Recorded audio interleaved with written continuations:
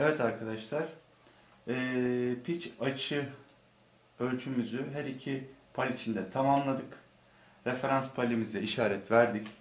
Şimdi aileron ve elevatör açılarını kontrol edip ayarlamayı göstermeye çalışacağız. Burada öncelikle şunu söyleyelim. Bir pal için yapmanız yeterli. Diğer pal için aileron ve elevatör açısını kontrol etmenize gerek yok. Ve artı videonun en başında bahsettiğimiz gibi aileron ve elevatör için manuellerde tavsiye edilen bir açı yok.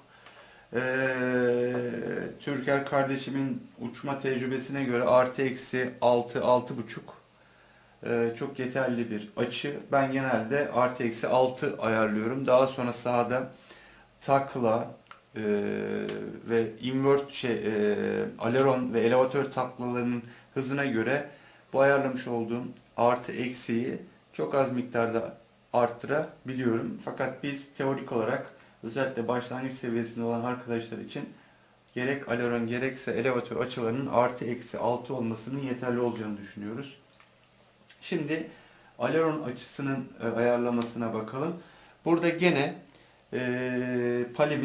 palimizin pozisyonu aynı pitch açıdaki ölçümde olduğu gibi paller helikopterin gövdesine paralel, yani aynı istikamette.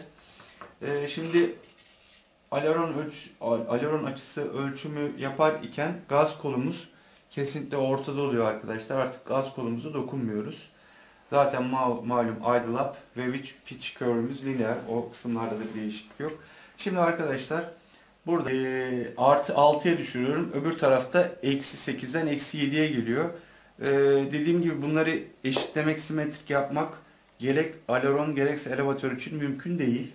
Şimdi bunu böyle kabul etmek durumundayız. Bu biraz dizaynla mı ilgili, onu da çok araştırmadık işin açıkçası. Tuhaf ama normal, çok da hoş bir durum değil. Şimdi peki artı 7'yi nasıl azaltacağım arkadaşlar? Evet arkadaşlar, şimdi de elevatör açımızı kontrol edelim. Burada dikkat edilmesi gereken tek bir husus var. O da pitch ve aileron açı ölçmeden tek farkı. Burada pallerimizin pozisyonu, dediğim gibi elevatörde artı eksi yönlerde ne yazık ki lineer olmuyor.